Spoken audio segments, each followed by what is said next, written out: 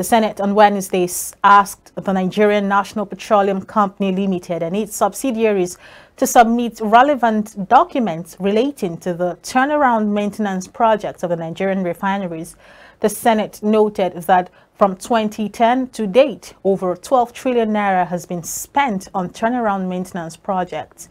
The Senate also said that it had records of over $592 million, 4.8 million pounds, and 3.4 million euros spent between 2010 to date on turnaround maintenance, yet none of the refineries were working. The Senate Ad Hoc Committee investigating the various turnaround maintenance projects of Nigerian refineries gave the directive during an interactive session with NNPCL management and other executives of the oil sector. Some of the heads of the affected agencies invited could not attend and sent representatives to the Senate investigating hearing. The chairman of the ad hoc committee, Senator Issa Jibril of Kogi East, noted that so much had been heard on the turnaround and so much had been spent on operational materials on the refineries that were not working. And the Senate has resolved to probe all tax waivers by the federal government from 2015 to date, just as it sought cancellation of those not directly linked to non-governmental or non-profit organizations. The Senate also ordered the deregistration of all subsidiaries to the Nigeria Postal Service being irregular and illegal identities and called for an investigation of the 10 billion naira released by the Ministry of Finance for the proposed NIPOST restructuring and recapitalization. The upper legislative chamber also sought stiff punishments, including jail terms for violators of finance laws.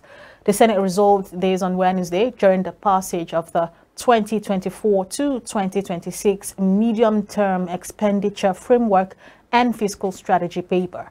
The passage of the executive communication followed its consideration and adoption of the report of the ad hoc committee set up for the purpose. The passage of the MTEF and FSP followed the consideration and adoption of the Senate's Joint Committees on Finance, Appropriations, National Planning and Economic Affairs, and Local and Foreign Debts on the 2024 to 2026 Medium-Term Expenditure Framework and Fiscal Strategy paper. And the House of Representatives on Wednesday inaugurated a special committee on oil theft in a bid to address one of the threats to the nation's economy. At the ceremony in Abuja, the Speaker of the House of Representatives, Tajuddin Abbas, said the country was losing an estimated 300,000 barrels of crude oil per day to theft, vandalism, and other criminal activities. The development, according to the lawmakers, has cost the nation a great deal in the form of revenue loss, environmental disasters, threats to regional peace and security, the proliferation of arms, as well as poor investment climate. According to the Speaker, the nation is incurring losses of all revenues estimated at 1.29 trillion naira annually due to industrial scale theft. He explained that the committee's primary objective was to determine the proximate and remote causes of oil theft and recommend remedial measures to the Parliament. Earlier, the chairman of the committee, Ado Adogua of APC Kano State, said the 2021 report of the National Extractive Industries Transparency Initiative indicated that the oil and gas sector accounted for 72.26% of Nigeria's total exports and government foreign exchange.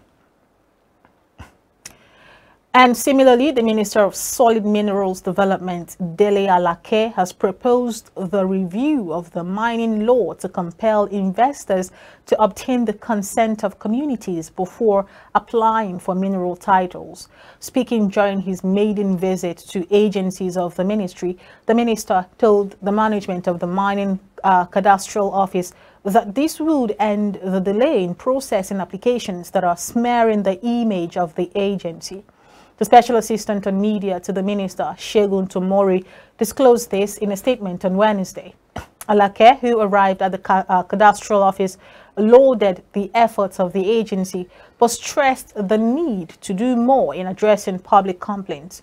In his welcome address, the Director General, MCO Obadiah Nkom, expressed delight in being the first agency to host the minister. Restating the functions of the agency as the issuer of mining licenses, he revealed that the MCO in 2022 digitized its operations with an online platform called Electronic Mining Cadastral System. According to him, though the new platform led to a significant rise in the number of applications, as there have been delays in processing applications as a result of backlogs from the old system. The House of Representatives on Wednesday expressed worry over what it described as low revenue from the Nigerian Railway Corporation. This was as the Office of the Accountant General for the Federation said the corporation remitted only 345 million naira in revenue for 2023, adding that the remittances covered January to September. The observations were made when the managing director of the corporation, Fidet Okiria, appeared before the House of Representatives Committee on Finance on Wednesday at the 2024 to 2026 medium-term expenditure framework and fiscal strategy paper interactive session in Abuja. Answering questions from the James Faleke-led committee, Okiria admitted that there was ticket racketeering by its staff, leading to loss of revenue. He, however, said the culprits had been sacked, while those involved in lesser offenses were demoted. Addressing the NRC MD, Faleke said social media clips show how the staffers are engaging in ticket racketeering.